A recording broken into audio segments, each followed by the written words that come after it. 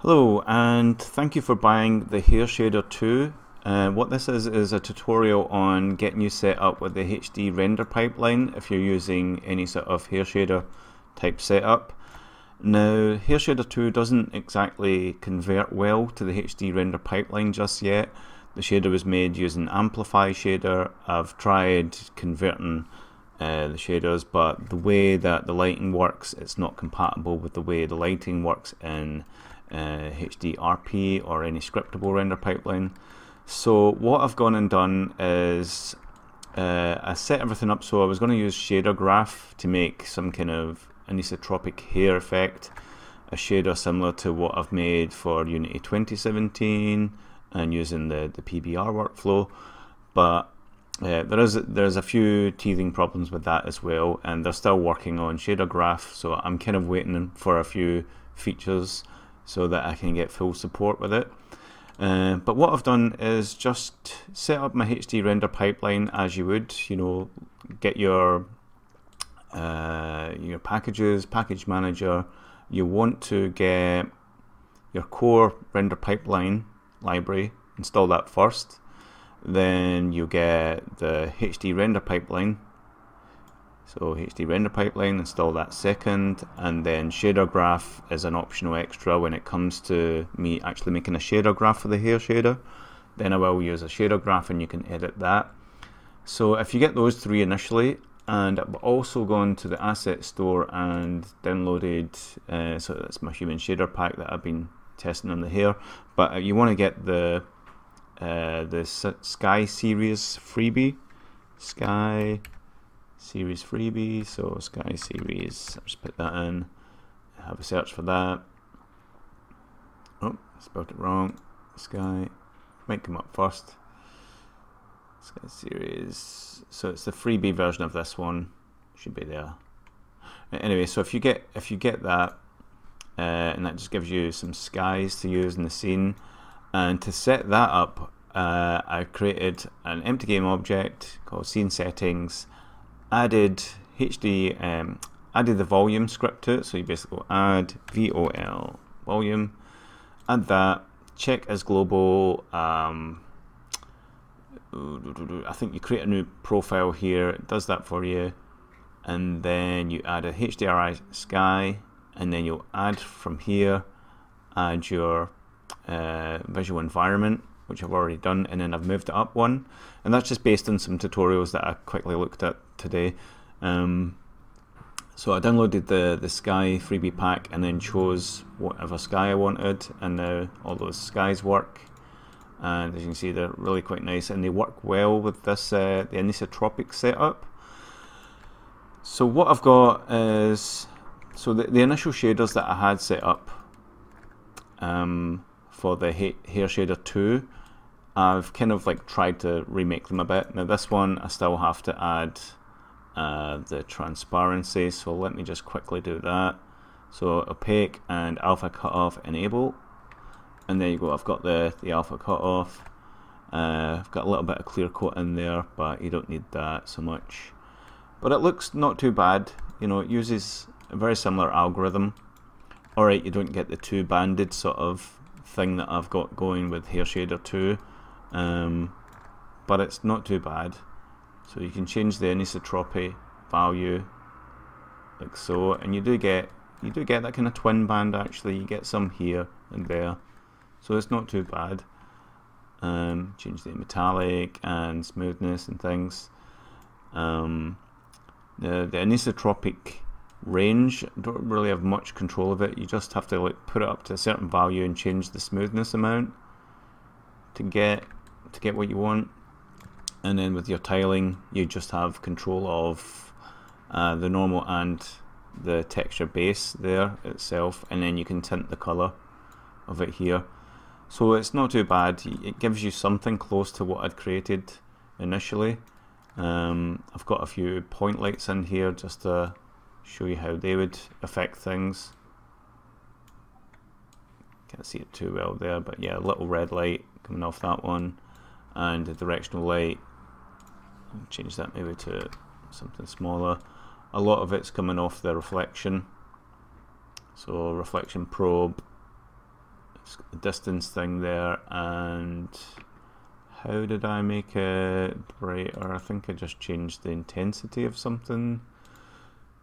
We've got the blend distance here.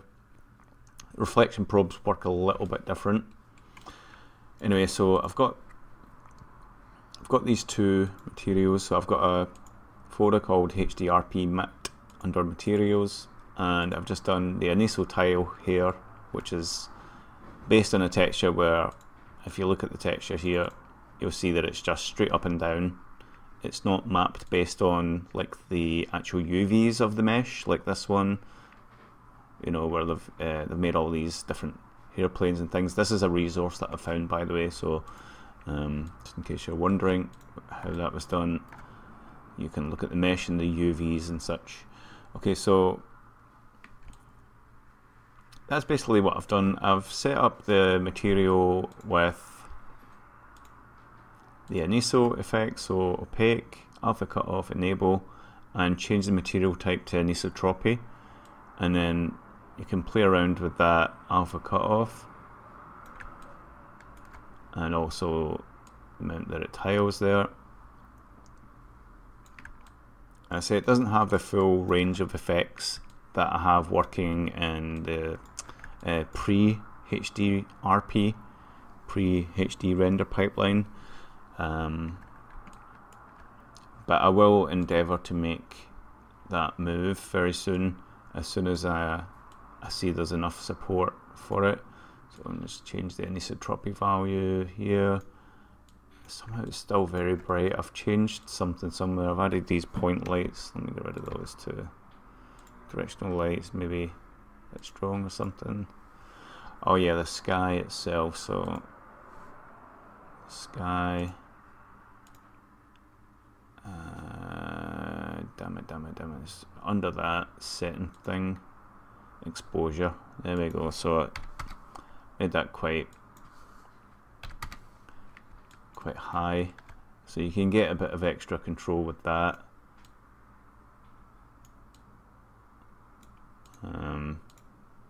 Lux mode, exposure mode. I'm still getting used to these things, but okay. So back to this here. Let me just choose that anisotropy. Okay. So you get the alpha cutoff, which is just your old-fashioned cutoff here. And I guess you could use like a post-process for this, so I'm wondering how to use post-process. Maybe that's under here, post-process volume. There's global. I guess it needs a profile. So I made a profile there, add an effect. Let's see. Oh, anti-aliasing's not here, then maybe move that. Okay, so let's see what ambient occlusion does. Just switch everything on there. Alright, I'm not too familiar with how everything's supposed to work here just yet. Can actually see that working. Maybe in the graphics settings, project settings, quality, anti-aliasing anywhere, isotropic per texture. Yeah. Graphics.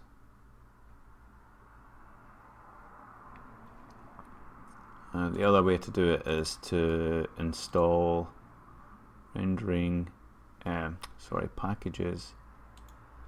Sorry, I'm taking a little bit of time here to find the post-processing and install that. Because normally you would make up like a post-processing stack thing and add it to the camera. So post-processing behavior, but it's a volume. I wonder if I can find. Yeah, this is all a bit different. Sorry, folks. I'm just basically trying to look for some kind of anti-aliasing effect. But yeah, I'll check that out later. I'm just trying to get these cut off things to look smoother, and I guess you would add anti-aliasing to your scene. It's somewhere here. I know it is. It's just I don't know how all of this works just yet, but as soon as I find out, I'll do another update. So anisotropic built into the HD render pipeline shaders. You don't need to add Hair Shader 2.0 if you're using the HD render pipeline. You can do to use what resources are in there, I guess, and that's just a case of, you know, these sphere and these kind of like generic wigs. This is a resource, so you can't use it commercially, but it's good to sort of try them out first. So we got the smoothness. The opacity is actually in the alpha channel. Got a normal map there, and anisotropy.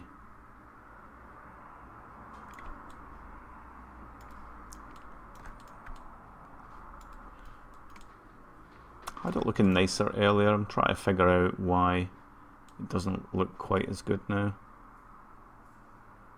Double-sided. Guess you can get the two-sidedness there.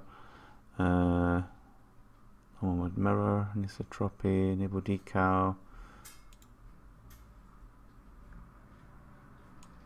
Guess I've seen what some of these things actually do.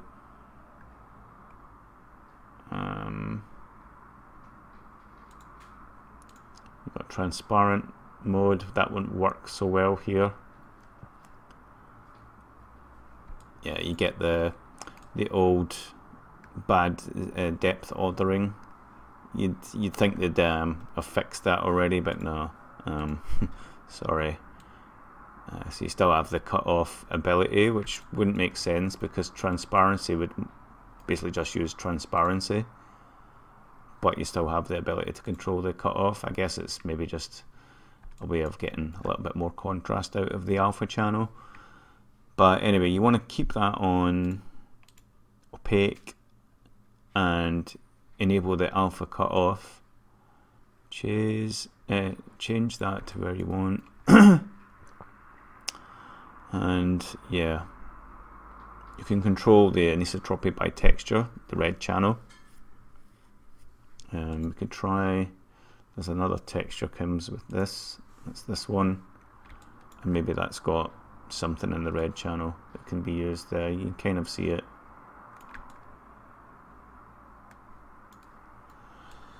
Let's try a different color.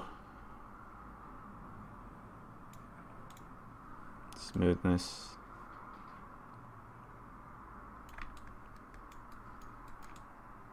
Yeah, in my mind it just doesn't look quite as good as what the Hair Shader 2 does. These look fine.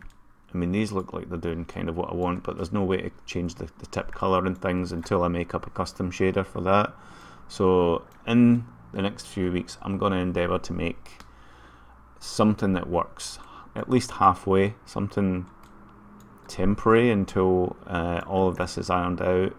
A lot of people asking for HDRP versions of the Hair Shader. It's not compatible, but switch this to anisotropy, use the textures that you've got for your hair, and you can kind of get something. You might have to basically put all the tip coloring into the actual texture itself. So, you know, if you've got this here as your color, then you might want to actually tint things manually, like to add some red. You can go in here and, you know, just paint in some red. Oh, I'll do a layer above and change that to color, or even multiply like that, and you can blur that out a bit.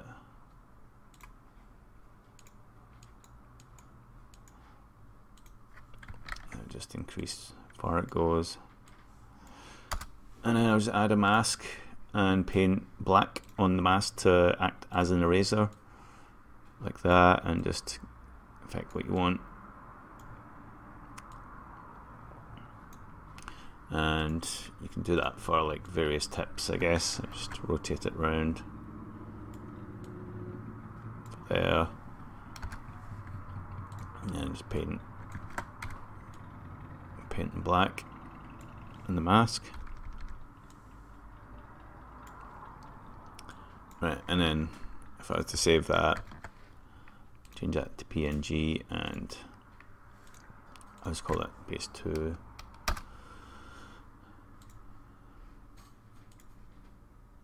Okay, so then you can take your texture, base 2, pop that in there, and this should be, oops, did that work? Base 2, okay. I just need to say alpha is transparent.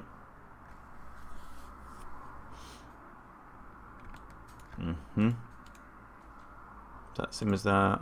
Alpha transparent. Maybe channels, alpha channel. Maybe I have to save it as a targa to get the alpha channel. So let's do targa.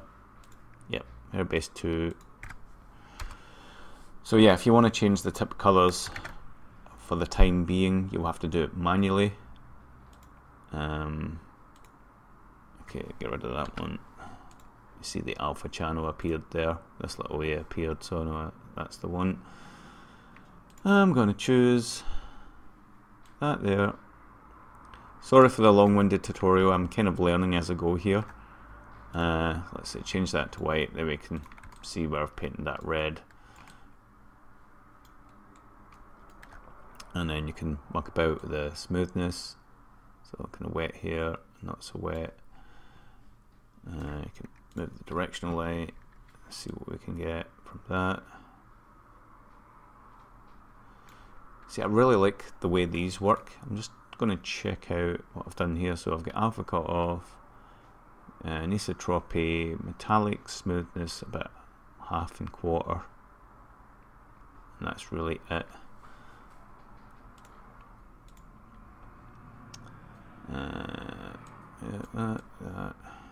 Metallic smoothness, using the map there, maybe I'll just get rid of that. There we go, and then just change that to what you want. And what's that one at? Isotropy's at 0.854, so smoothness 0.2. And then you can change the strength of the directional light, I guess, or that will be the intensity of the sky maps, the cube maps, which are under the little scene setting thing. Oh yeah, under here, so I'll just do 0 and 1, I guess. Yeah, I just find it's quite difficult to get everything perfect, get the sky looking right, and oh yeah, well there's the sky there. And can you rotate the light? Yeah, it's not quite the same as what you'd expect.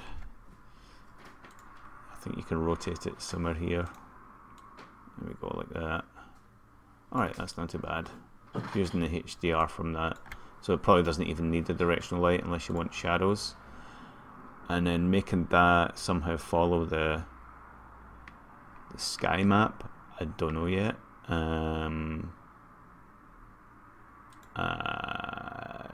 Pass. Okay, so I'm obviously venturing a bit too far with this, and I'm getting caught up in the problems that might arise in the future. So I'd say, you know, for the time being, maybe stick with pre-HD render pipeline when it comes to making your art look good. I will try and get an update soon. I'll repeat it again because I know that more and more people are going to ask for it, and that's the reason why I'm putting this video up there, is to convince people that I'm having issues with it. I'm still learning the shader graph system. It is missing certain nodes. I can't get some of the nodes that I need to make the anisotropic effect, and I don't think shader graph is supporting. Let me just open it up. I don't think it's supporting anisotropic nodes yet. Let me just see what there is. Yeah, so there's no anisotropic. I could try and make up a new shader, shader, PBR. Yeah, I'm just expecting like a anisotropic graph here. Don't know how I managed to do it, but it's obviously a mode thing. If I go into these, it's a lit shader, and then the material type's anisotropic. So you'd think, I think if I go to shader graphs, create a shader, lit shader, let's try lit graph, test, let's call it test.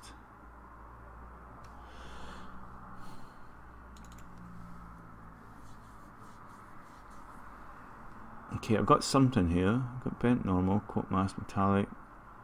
Maybe there's a mode thing. Oh. Ah, okay, alright, okay, so maybe I can do something with this. Alright, leave it with me. I will get another video out, and I could do a little tutorial of making up your own hair shader. You know, kind of defeating the purpose of me selling Hair Shader 2, but that doesn't matter. You might use it in an old version of Unity if you don't want to go down the HD render pipeline route. I'll try and make something up here that works. Okay. Alright, catch you in another video, guys. I hope that helps some people wanting to make the hair shader work in HD render pipeline. So for now, just choose the anisotropic, and I'll make a nice fancy shader that you can also, using the shader graph, hack into and make your own changes, which should be great. So thanks very much for watching, and I'll see you in another video. Bye.